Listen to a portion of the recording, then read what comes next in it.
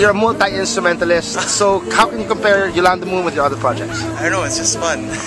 Nice. We just try to have fun now.